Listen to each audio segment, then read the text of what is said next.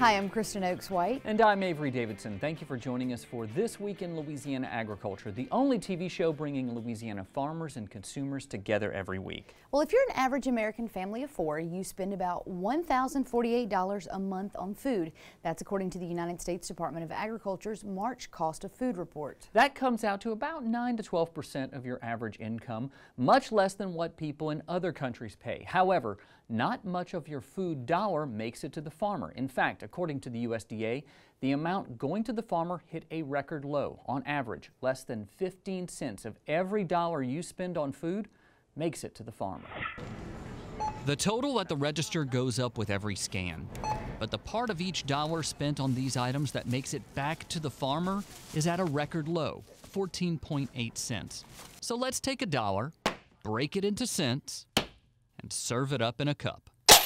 So here I have that $1 worth of pennies in a little cup. We're gonna go around and ask some of you how many cents out of this cup actually makes it to the farmer. How much of this do you think actually goes to the farmer?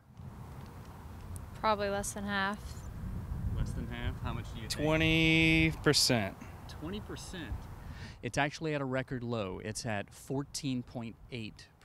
So less than 15 cents out of this cup goes to the farmer. What do you think of that? That doesn't seem right. Not good. Not good at all. 50 cents? It's a little lower. It's 30 cents? a little lower. Okay, 25 cents? Little lower. It's actually at a record low right now. It's at 14.8 cents of every dollar goes to the farmer. What do you think of that? Oh, that's not good. I work for the ag centers, so You might have an advantage. So I might have an advantage, but I haven't looked recently. I'd say maybe out of a dollar, maybe about 8 cents. 8 cents. You're actually low. It's 14.8. 14.8. Okay. 14.8 cents. So, So what do you think about that? oh, I don't think it's fair, but you know that's the way the agricultural system works. It seems.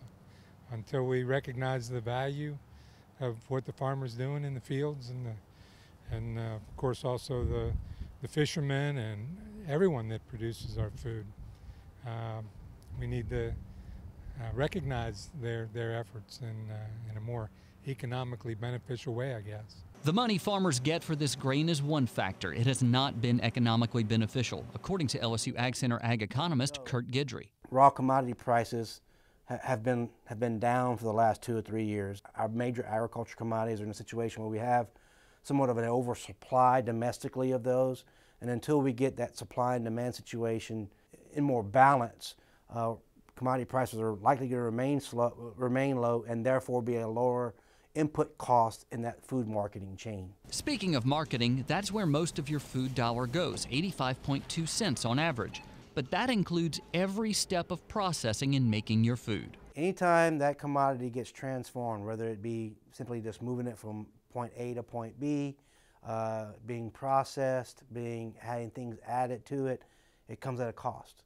And that cost therefore increases the total amount that a consumer has to spend on that food dollar. There are some ways to ensure more of your food dollar goes to the farmer or rancher. One way is to buy directly from them. I know several ranchers who sell their beef directly to consumers, and they're really easy to find. I think you know a couple of them too, Kristen. Or you can always buy your fresh produce at the local farmers market, and that gets more of your food dollars into the pockets of farmers. And it really is something that people should think of a little bit more, because every step along the way in which the food product, the commodity, is removed from the farmer, that's another step where the food dollar gets sliced up more and they get a lower percentage. But you also run into some areas that don't have, there are a lot of areas that don't have farmers markets or options. You know, you've got maybe one grocery store. Yeah, but that's one cool thing that some of the groups like Breda here in the Baton Rouge area is doing. They're taking the farmers markets on the road and bringing them into those food deserts like Scotlandville, just outside of Baton Rouge. Right. There are lots of the same things going on in New Orleans. I know they got hit with Holly Grove shutting down, but there are ways, and people are actually trying to work so that if you can't come to the farms, they're trying to bring the farms to you. We can bring it to my hometown. Well, moving on, another thing that's hitting farmers' pocketbooks is the threat of Chinese trade tariffs. Although some of the talk has cooled off lately, it's still shadowing the markets. Shadowing us right now is Twila's Neil Melanson. Neil, I understand that it stopped some shipments mid-ocean. Yeah, in fact, it was 20 ships full of grain sorghum that got their course changed right as these Chinese tariffs were being announced. And it's kind of a worrying sign. The Chinese enacted these anti-dumping penalties on U.S. products, not just for sorghum, though, for other crops grown in Louisiana, like soybeans, where planting is just now getting underway. Soybean seed is stacked to the ceiling at Olivier Farms in Arnaudville here. They've been waiting for things to dry out after an unusually wet spring to plant, which is why they still have these 3,500 acres unplanted. Looming higher than these soybean seeds, however, is the threat of what lower prices may bring. Tariff does concern me for long-term price or price decrease, because we're working on a very thin margin of profit on soybeans as it is. $10 is about what it takes just to make us consider or be close to being in a profit margin. And today I think soybeans are selling for $10.30 something, so there's not a whole lot of profit margin to be made. If this tariff forces the price to drop, 40 or 50 cents, it may put us out of the black. So it's a big concern for us long term. Joey farms with his son Aaron, who's getting the equipment ready. He's focused on the task at hand because while he recognizes the harm tariffs might do, it's all still up in the air right now. There's already talks of subsidies that could come into play, which, that might help in the long term. Maybe if these tariffs come into place and then the government actually enacts these subsidies to help us out, it might counteract the negatives. So. Obviously it could hurt, it's hard to really know and see until it comes into play.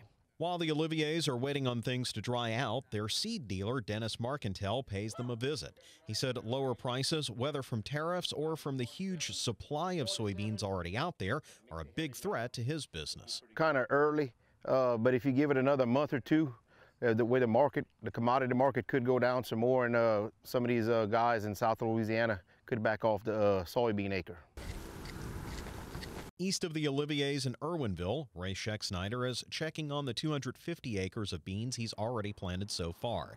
He knows that many of these soybeans growing here will one day make their way to China, where the tariffs will hit them hardest. However, it's been an issue that growers like him have been working on since before the tariff issue even came up. Being that China is our biggest importer of soybeans, it was kind of a big scare when it first got announced, thinking that they would retaliate, but I don't know if there's just that much usage worldwide that, and that's what kind of the United Soybean Board that I serve on, we're starting to look into some of these countries that aren't such big users of beans and trying to get them to use more.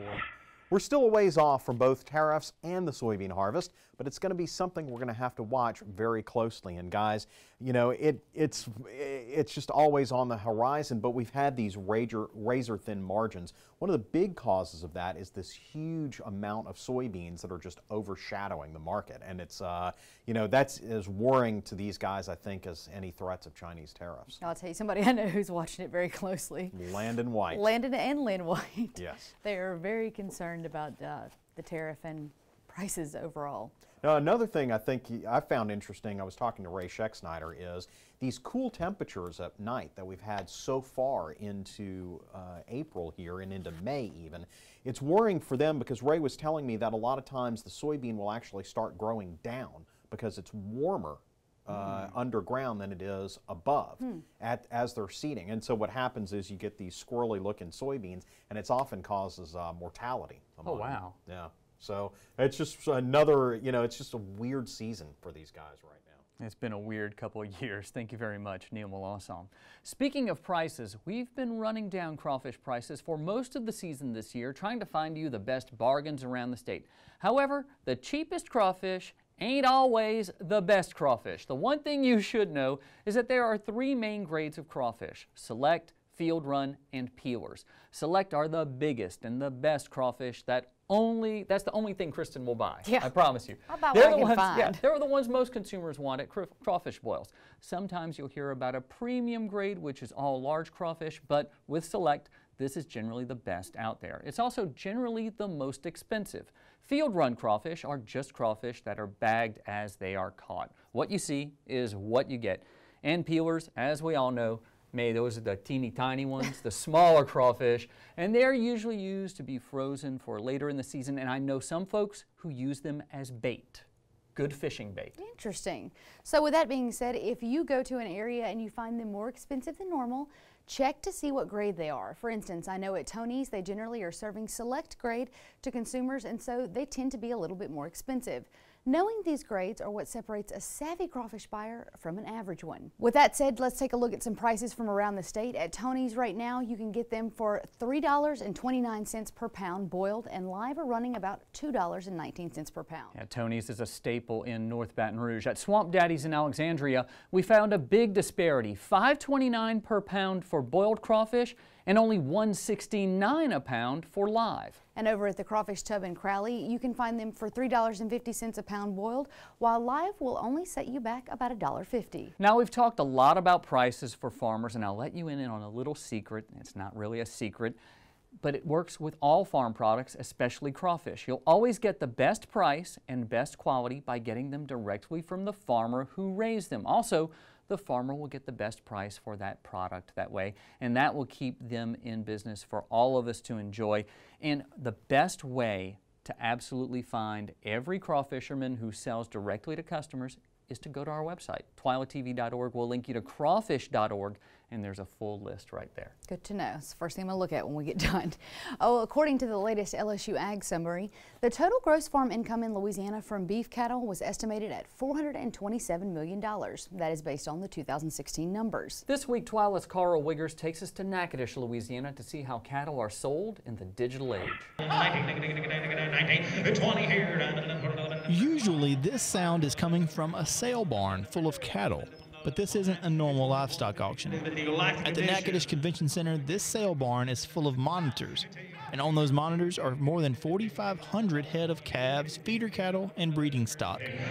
Many of those are from customers of Superior Livestock Regional Representative Rayburn Smith. We move around to the areas or the regions where all the cattle are moving at that time. And this has got to be a really good sale with lots of Louisiana Southern cattle featured. And so the Superior decided to come down and do the sale kind of for us, kind of for the Gulf Coast people. But all these guys that are here are not buyers, they're buyers and sellers as well. One of those selling customers is Point Capee cattleman John Grizaffi. This is only the third year it's been in Natchitoches, but I've been doing business with Rayburn Smith and Superior Livestock for 30 years now.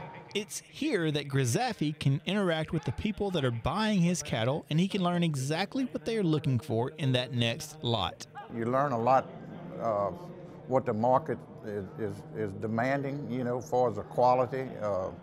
We've come a long ways, you know, in using the genetics that we are using these days, and trying to meet the demand that these feeders and packers are asking us to develop. According to Smith, this kind of sale offers his customers a totally different opportunity than the traditional sale barns that have been used for decades.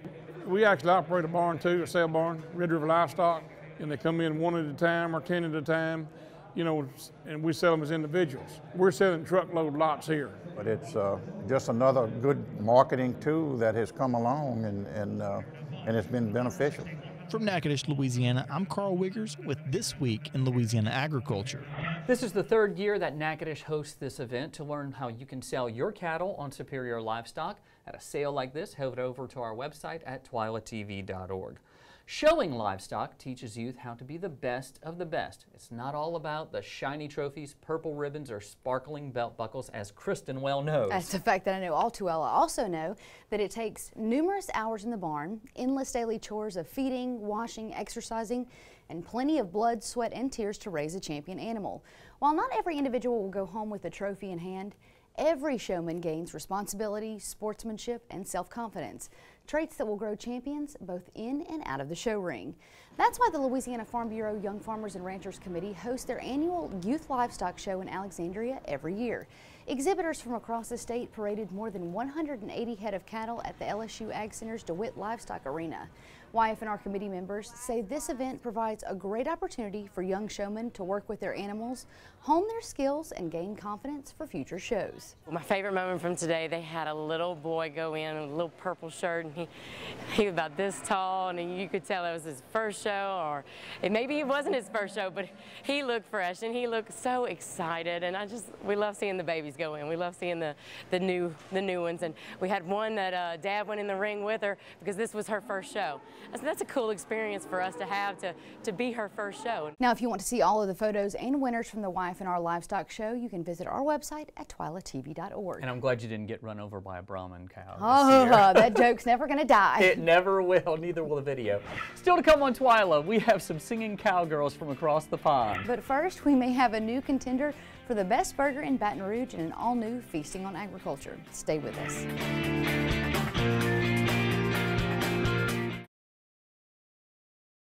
I now hope they're fighting today. I hope they are. We'll put a Dorito right here.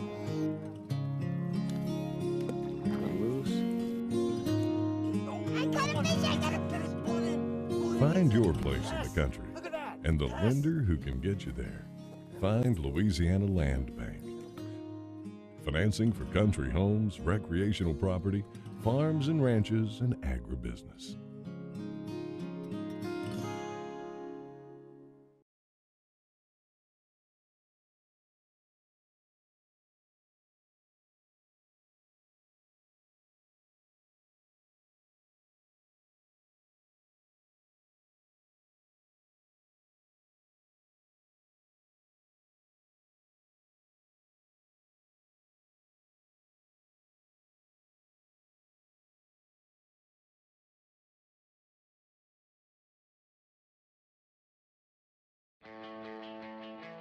Farming is my way of life.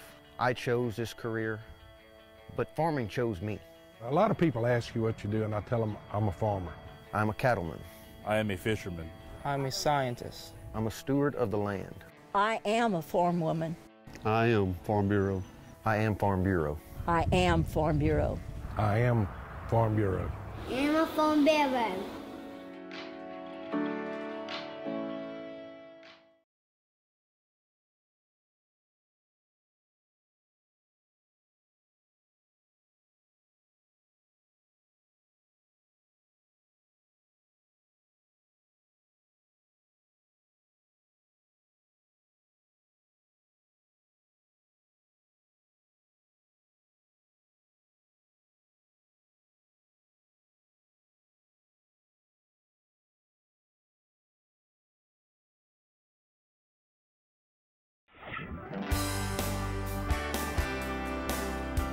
Feasting on Agriculture with A.J. Sabine is brought to you by the Louisiana Crawfish Promotion and Research Board, Louisiana Crawfish, Ask Before You Eat, by the Louisiana Rice Promotion Board, Think Rice, and by the Louisiana Beef Industry Council.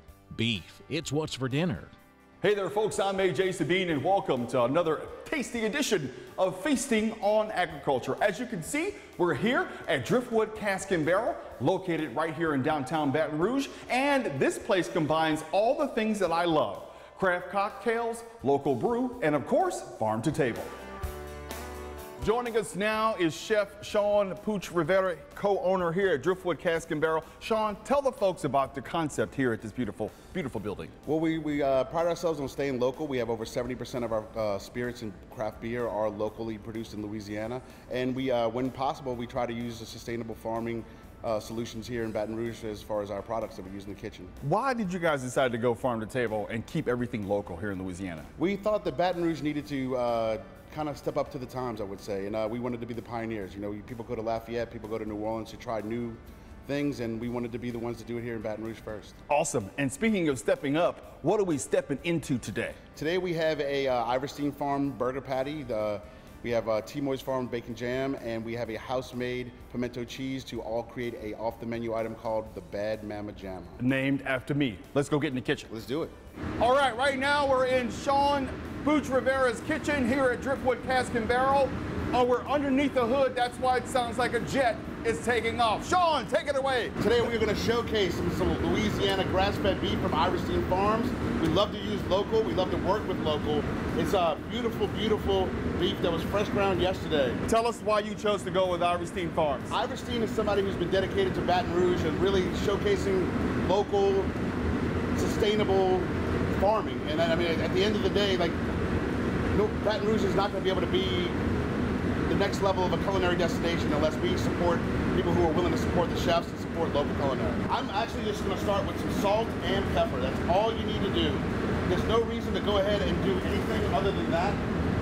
The beef speaks for itself. It's an 80-20 blend, short rib, sirloin, and chuck. One of the things we like to do here at Driftwood is do things off the menu. We use some Timoy's Farms out of Sunset, Louisiana. We use their bacon, we make a bacon jam, and we make our own pimento cheese here. So it's pimento cheese, bacon jam, and some Iverstein Farms beef.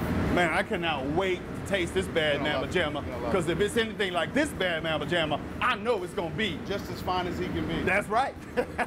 Tell me about this enterprise that you and Matt have created, the Driftwood Cask and Barrel. Not just Matt, business partner Carly, Matt and I, we came together, kind of a dream team scenario. We have some investors that came to us. They knew that we were all,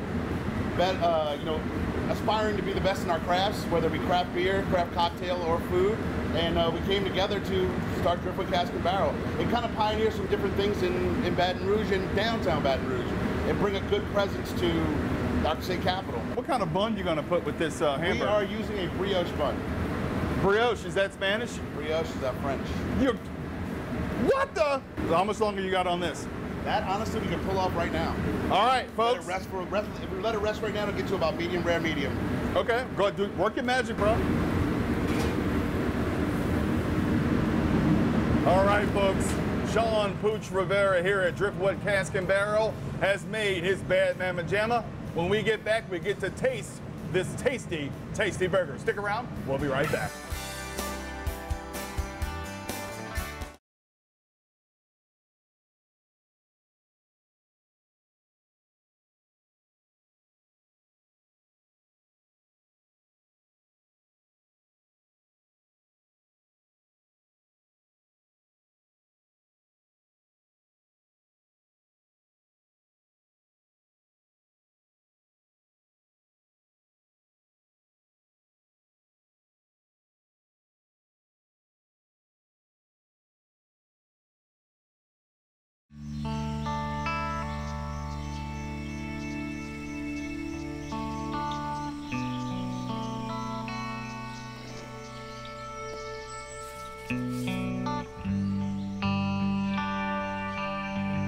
This is the moment I knew his future had no boundaries.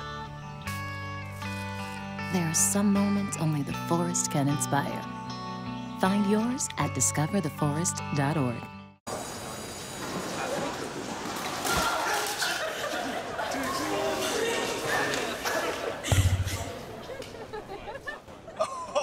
That's low, that's low. That's low. Look, he's blushing. Seriously.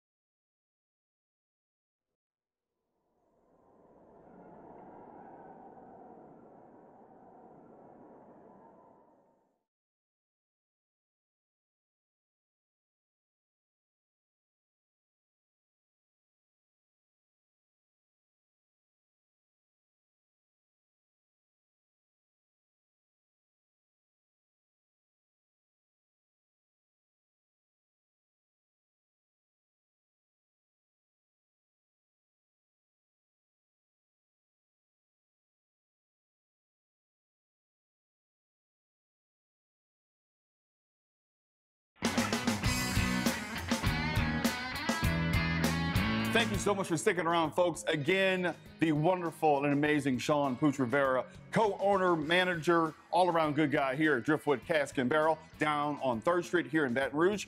This is the Bad Mama Jamma. Tell folks what's on this hamburger in case they missed it. This is some Iverstein 80-20 ground chuck, sirloin and short rib, some house-made pimento cheese, Timoy's Farms, bacon jam, and a brioche bun. Very simple yet bold as hell.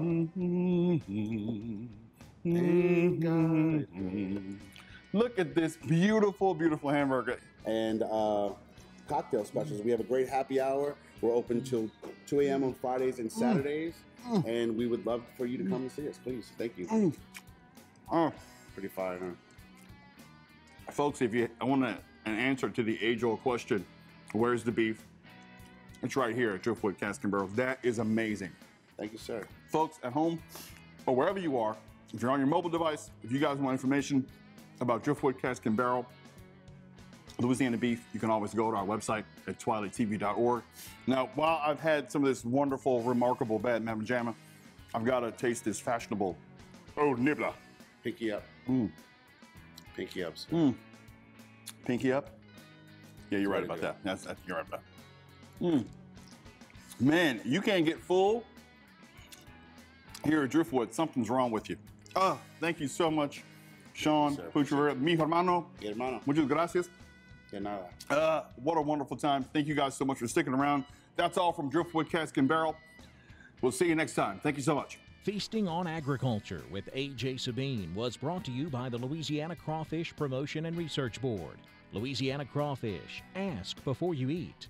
By the Louisiana Rice Promotion Board, think rice. And by the Louisiana Beef Industry Council. Beef, it's what's for dinner. Before we close out the show this week, we're going to send you off with our very first Twila Boost. And Avery, you know how much I love the Today Show. Yes, so this was kind of boosted from them. Yeah, and one of my favorite anchors, Hoda, has the morning boost. So I thought let's do an ag version of it and send you off into your week with a great uplifting ag video. So that's what we're doing. And at the end of each Twila episode, we'll show you our favorite ag themed viral video to leave you with a smile and hopefully give you a little boost to start your week. So our first Twila boost comes from 3 young Irish farmers. As the old saying goes, you work hard, you play hard. And the 3 girls in this video appear to have taken that phrase quite literally. The farming news site Agriland posted this video of the 3 girls belting out the feel-good classic Don't Stop Believing by Journey, and their infectious singing and dancing won't fail to bring a smile to your face. The clip has racked up more than 13 million views on Facebook as of today, and once you watch it, you'll see what all the fuss is about. Now that's going to be stuck in my head. To watch the entire video, head over to our website, twilatv.org, where we'll post a link for you to watch it. Great song. Actually, Don't Stop Believing. First song I ever learned the lyrics to. And they did a pretty good job of it too, I must say. Yeah, they sounded good. Well, that does it for this edition of Twila. Be sure to join us next week when we'll show you why young people are going to advocate at the Louisiana State Capitol. I see what you did there, advocate. Until then, you can watch all of our stories online at twilatv.org, and be sure to like us on Facebook, follow us on Twitter and Instagram. For all of us here at Twila, thanks for joining us. We hope to see you again right here next week.